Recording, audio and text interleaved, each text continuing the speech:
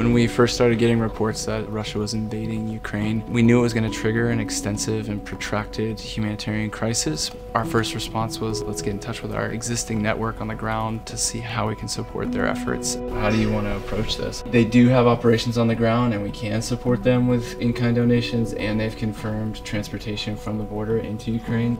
My job is logistics. My job is to get these supplies to those in need immediately. Wound care items, hygiene items, PPE, but also chronic care medications. How fast we're getting this stuff out is important because every minute matters. This supplies could be the last one that we get in there. I just want to be able to maximize the amount of lives that we can protect.